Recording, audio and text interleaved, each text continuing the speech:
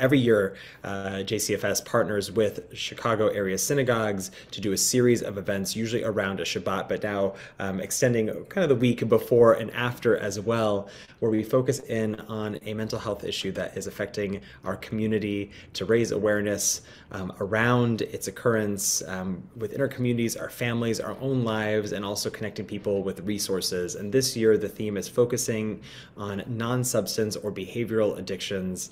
And so these are activities that get in the way of our kind of ideal functioning in our lives. And the interesting thing about most of these activities is that they're not inherently bad. We talk about things like sex, shopping, using our screens, our phones. These are all things that we actually need to do, right? They're good to do, or they're part of a good and rich lived experience. But like many things that are good, sometimes they can begin to get in our way of getting other things done. And sometimes they can become coping mechanisms that aren't ideal. And sometimes they might just be something that we want to change our relationship to. And so I'm really excited to have Andrew Fishman here. He is a licensed clinical social worker with the Juniper Center, working with emerging adults and teens. And for tonight in particular, what I'm most interested in is he also has an expertise in screen time, in video games, both their use for creating community and connection and exploring identity, and also how we might develop addictions or struggle with our use of those things as well. And so I would love to turn it over to Andrew, who also writes, I should mention, for Psychology Today on this particular topic. I'm so excited to have you in today for a conversation, also to connect you with our community more largely as an amazing resource around this topic. So I'd just love to jump right in with I give a little bit of an introduction about you, but if you want to tell more about yourself, your background, the work you do, and I think people would really love to know also like how you got into this work. I think social work more generally, but also the area of video games and online communities more specifically. Yeah, thank you for having me. This is lovely. Uh, my name is Andrew Fishman. I use he/him pronouns. I've been a gamer since I was a little kid. So when I worked at JCFS at the adolescent sort of wing response for teens, my supervisors would give me all of the kids that they didn't really understand what they were talking about. He's talking about buying skins in Fortnite. I don't know what that is. Can you just talk nerd to this kid? So I became the go-to for those adolescents, and ended up working also with all of the students who were gaming instead of doing homework or going to school. And so I found this really interesting. I did as much extra research and reading as I could, and just sort of fell in love with connecting people around this part of their lives. As a fellow gamer myself, I appreciate the nerd connection, and I know that for many people, I think teens in particular, like I remember just the power of being able to immerse yourself in a different world, not unlike reading a book Mhm. or kind of finding a fandom that you obsess about in terms of like a TV show or even board games or more kind of these imaginative activities that allow us to connect with people. They allow us to try on new identities. I think particularly for a lot of queer kids I know, for example, the ability to try on maybe a gender expression or identity that they don't get to safely try out in their lived experience.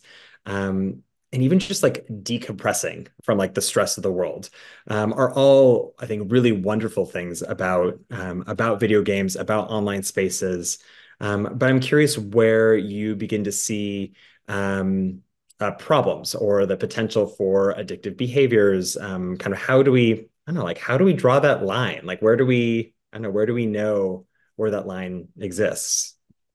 That's a great question. And unfortunately, it's one that doesn't really have a clear answer for every person.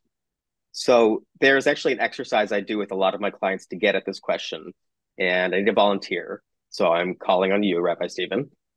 It has to do with our values. So I keep actually this deck of values cards. This is my office. These cards say things like family, nonconformity, moderation. I'll put them up on the screen. But I ask people to start sorting them into piles of not important, important and very important. I'm going to share my screen and put this up. Can you all see that? Absolutely, yeah. Great. So for most people, excuse me, for most people, people value their family as one of their top five or six, let's say. Whether that's, biological family, found family, however they're defining it, it's important. So you have to really look inward and assess, is what I'm doing bringing me closer to the people that I love, to my family, or is it pushing us apart? If you are, for example, playing alongside them, or if it helps you relax in a way that makes it easier to be present with them later, then that seems pretty supportive to me. That seems like it is bringing the family unit closer together. On the other hand, if you are missing time with your kids because you can't miss a raid, it's probably because something that you want to rethink. And so it really comes down to what you value and what is important to you as a person, for whether it is helpful or harmful. So can I ask you to go through this list? I'm going to scroll to and just pick out, let's say, five of your top values. Mm, mm, So in the meantime, I'm just going to read some of these out loud. These are acceptance, accuracy, achievement, authority, autonomy, beauty, caring, change, comfort, commitment, compassion for others, making a contribution in the world, cooperating with others, to mm. act creatively, to be polite and courteous to people, to live in harmony with the environment, ecology being a value. Stop me when you have a few. Yeah, I have a few. I got some. I was looking at Okay. the list as well here. Yeah. Um, So this is a list from motivationalinterviewing.org, but there's a bunch, and these are just called values cards. I just laminated and cut these out. That's what I have in my office. So which ones did you pick? so I was looking through them. I feel like compassion, right, to feel and act on concern for others. I really also liked the kind of pair of loved and loving, right? To be loved by those around me and to also give love to others. Openness, to be open to new experiences and ideas. Um, and then because I'm in that mood, because we're here at Shabbat, spirituality felt like a natural fit. So I think I'll stick with those five, right? As compassion, to be loved and to love others, to be open and to grow spiritually. So let's take compassion, for example. That's the Okay. first one you mentioned. I think probably because it's alphabetically first, I'm seeing, but that's that's fine. Um, do you feel like the way that you interact with games is helping you be a compassionate person? Does it ever Hmm. get in the way of being compassionate and being present for other people in your life? Or is it sort of neutral and it's just a hobby? Yeah, that's a really interesting question. I um, so two things come to mind immediately, just as Mm-hmm, kind of a quick analysis.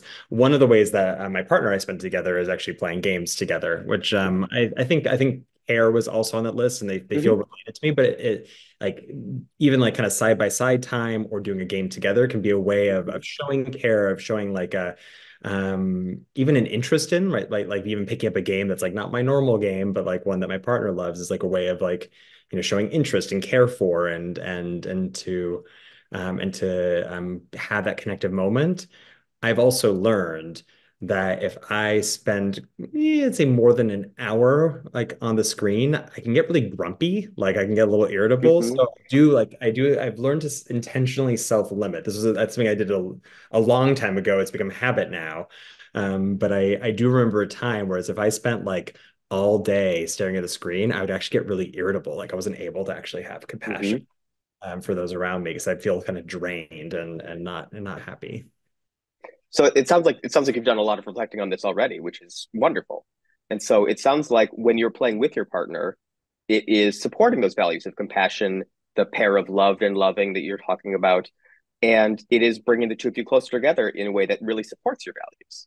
Hmm. But as you mentioned, when there's too much of it, it starts to hinder that. So you've already done the step of thinking, maybe at those points it is not supportive of my goals, my values, my wishes for myself and the world.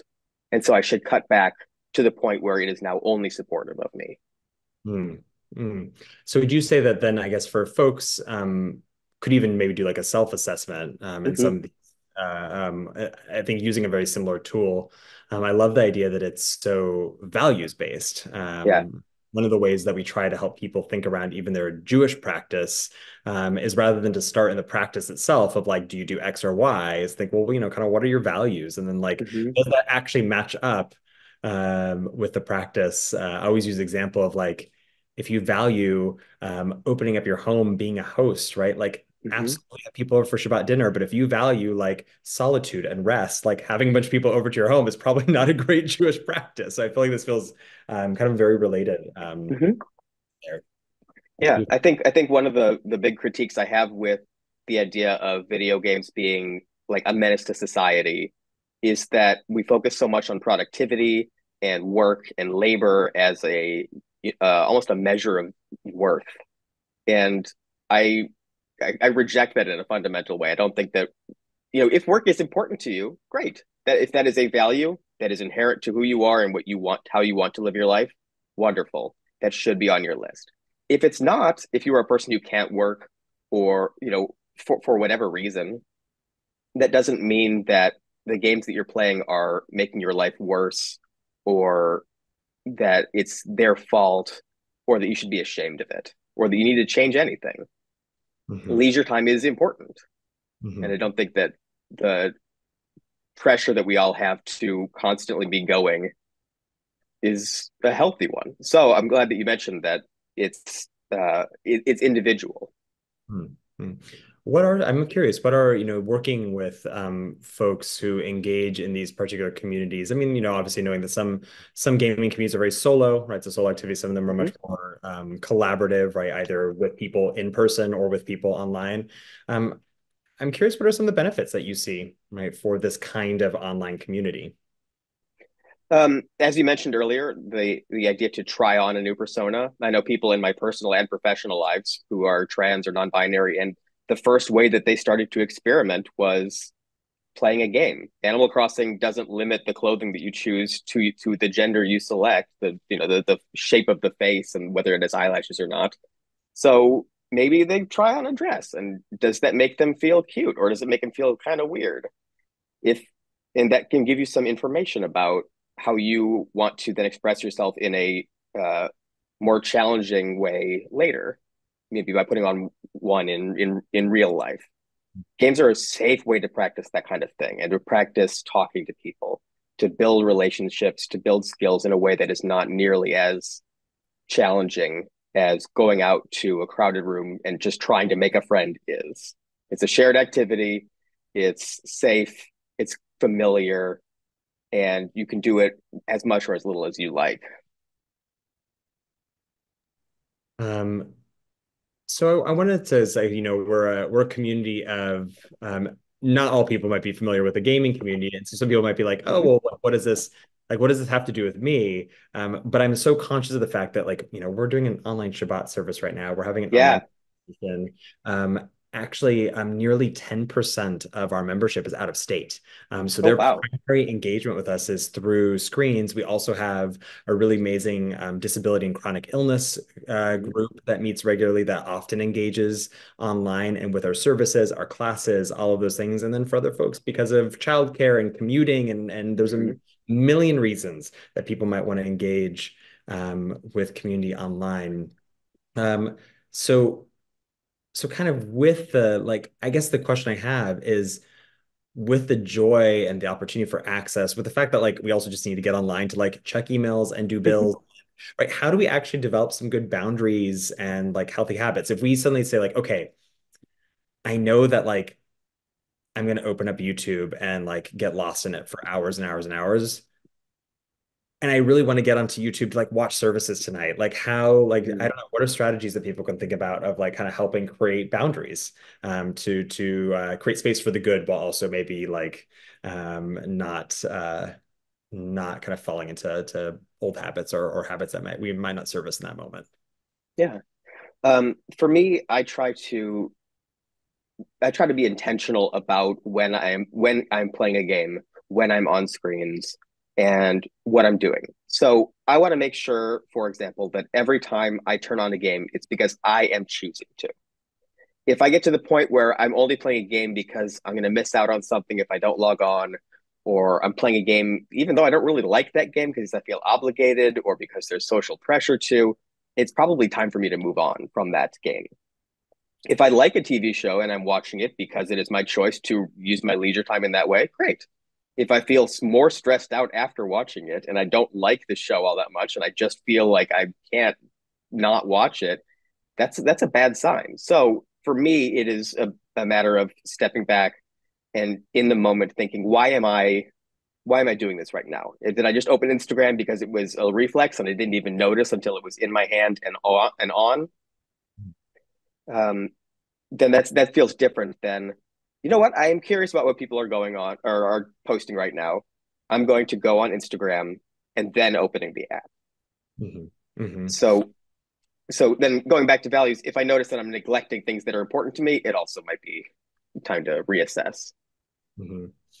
Well, I love the idea of bringing kind of a consciousness into your practice. I mean, that's so much what, I mean, that's what Shabbat's about. It's what ritual it really is about. I always say that ritual, whether one kind of invests in kind of ritual having like a cosmological significance or just being part of the chain of tradition, connecting us to community identity, regardless of why we do ritual. One of the things that I think is so beautiful about it is that it disrupts us. It actually like says, hey, pay attention to this moment. Mm-hmm. like why are you lighting candles right now? Like, why are we singing this song? We're about to do passive, which is actually all about like all these things getting us to ask the questions that actually lead us to retell the Passover story, right? It's this kind of awareness of the moment. Um, almost makes me think that there should be like a blessing or ritual before like opening Mm-hmm. your screen, like just something to be like, hey, like I'm actually bringing consciousness right now. I think one of the things I'm thinking about is that um, and I don't know if it comes from a malicious, I don't think it comes from a malicious place. I think it just comes from a like, we want more users to engage with us kind of place. But so many games, social media certainly, develop mechanisms to kind of like push that little like dopamine button. Mm-hmm. Like it's the like, it's the points, it's the, kind of log in now for this like very limited time opportunity to do XYZ. Um, if we find that that kind of hook keeps bringing us back in, I don't know if you have any thoughts around that, like how we might address that. The first thing that I recommend people do is to start noticing those things because they're at their most insidious, they're invisible. So when games are really designed to be habit forming, you don't notice that they are. You don't notice that, I just started playing Candy Crush sort of as an experiment a few days ago. And it's amazing how many of these things they've baked into the game. I'm currently it puts you into two or three different competitions with other users, and then they're giving you rewards. And then if you play every single day, then you get more points, and you get different points if you do it twice a day, and every time you beat a level in a row, and then you can get power ups. There's so many different things that they're using to just keep you coming back. They need that engagement, and they're really trying to use every method possible to do that. So the first step is just to notice what they're doing and almost get annoyed by it because I know that when I have stopped playing games, but I just when I recognize enough of those tools that they're using, and I think that's really crummy. I don't want you to have to try to manipulate me like that. I don't want to have to keep coming back every day when I don't want to. I'm on vacation right now and I'm thinking about this game. I don't like that. And so I find that motivates people to really start that process. It's just a step back, examine what they're doing and why they're doing it. And that goes back to the mindfulness. Why did I just open that app?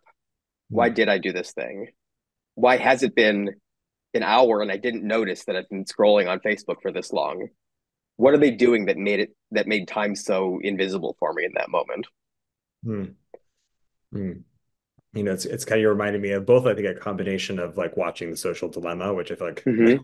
was Yeah. very It's one of the kind of like those conscious raising moments for how those mechanisms around social media in particular pull Hmm. us and then the advent of like the do not disturb function, and having Yeah. that realization of like, oh, like I actually didn't open Instagram for an hour because it wasn't like poking me with notifications. Hmm. Yeah, I should actually just like turn those notifications off. Like Yeah. yeah, because it's that noticing, like you said, and that kind of like annoyance, a little bit of Hmm. like, oh wait, like I wasn't even thinking about it before because it would just pop up with a somebody liked something, or so and so Hmm. posted it for the first time in a long time.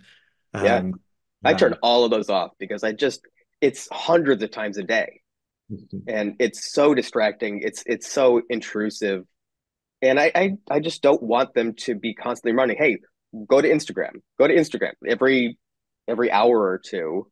I'm getting a notification that it's telling me to do something that I don't want to do in that moment. So I turning off notifications is absolutely one of the first steps. Hmm. Yeah. And the beauty is that you can modulate, right? Like so I Hmm. for me it's like everything on Instagram except for like direct messages, which is like Yeah. how some people contact me. Like that's the only Hmm. one that comes through. But even, you can toggle, which is Yeah. a nice thing about the moment we live in. Hmm. So kind of speaking about the ways that technology can actually work with or for us. Like what kind of opportunities do you see around online engagement, whether that's online community or through gaming specifically, and how we might like actually use it for positive mental health and well-being? Yeah. The most obvious one for me, as you mentioned, is the ability to connect with other people. We're connecting right now because the internet exists, because Zoom exists, and we're better off because of that. I'm able to see clients from all across Illinois because we both have access to the internet. And so I'm able to reach people who would not otherwise have access to mental health services in their community, or wouldn't have supportive mental health in their services in their community. And they can access it from their bedroom if they want to. It's so much easier. Plus, COVID lockdowns would have been unbelievably worse if we couldn't also talk to each other online during that time. Mhm. Online gaming was really crucial for me in staying connected with my friends. And I'm sitting alone in my apartment doing nothing every day, but I get to play Jackbox games with a group of college friends every couple of nights. That helped keep me whole in that time. Mhm. It's interesting. I think so many different communities are starting to realize like how those technologies and those connections that have existed for a long time could become so um, I don't know, just so important, so useful in such a like a meaningful way of connection, right? Like the kind of like the nerds were doing it like a long time ago, and now it's Mm-hmm. like this is catching up. Like, oh wait, like you can really seek out like people who are just like you, right? People who have shared Yeah. interests, people have a shared identity, or even to create relationships of mentorship and support Mm-hmm. and advice and connection, in a way that's really powerful. It's it really amazes me to see, these moments. I think like a vignette I always remember was that first, I think it was actually Passover, it was that first Passover during lockdown. All of a sudden, all these things that were in person went online, and somebody logged in a little bit early for a Passover event I was doing. Um, and they said that they were like a Jew living in, I think it was like rural Wyoming. And they're like, I Mm-hmm. haven't done a Jewish thing for like 10 years. And they're like, I get to do a Jewish thing now. I'm like, that's so cool. Like, Yeah. amazing, that kind of opportunity. Do you feel like I'm just curious, do you feel like gaming can even be brought into like your practice of like supporting people's mental health? I don't know if there's any like a newer exciting technologies that are emerging right now that you've seen or even ideas that you dream about. Oh yeah. I mean, you can see right there is a I have an Xbox and a Switch plugged into a TV on the wall. I play with a lot of my clients for a few different reasons. I find that it helps build rapport very quickly, especially with young people who are reluctant to go to therapy or to talk to some new adult that they're supposed to be able to talk to, but they've never. It just helps break the ice. It helps. It's easier to talk to somebody while you're sharing an activity. If I'm playing Mario Kart with somebody, then I can just ask casually, how's school going? And it sounds more casual than I actually am, because I'm really assessing how is their school behavior, how is their how is what is their social life like, but we're just playing Mario Kart, and I'm just asking, what are your friends up to? It's a Hmm. lot safer that way. I also use it as a kind of intentional intervention where some parents will tell me that their kids are pitching a fit, throwing things while they're gaming. They've broken a keyboard or two. The most efficient way for me to help those kids is just to practice being frustrated in a video game during a therapy session. And Hmm. so if they really like Mario Kart, for example, that's when I play a lot. That's a game that's really frustrating. That's a game where you could be in first place and you can get hit with a blue shell and you get sent back to eighth place, and then you have to deal with that. And so while I'm playing with them, I'm watching their body language. I'm helping them notice when they have started to get when they've started to get angry. Did you notice that your hands are really tense right now? You notice that your body language just shifted? I think you're getting angry. Let's pause the game, do those breathing exercises we talked about, help cool yourself down, and then let's keep going. And do that over and over and over again. And it works very quickly to help rewire the brain into being a better loser, helping calm yourself down much faster. And it just works as an intervention. So if parents can do that with their kids, that works too. Hmm.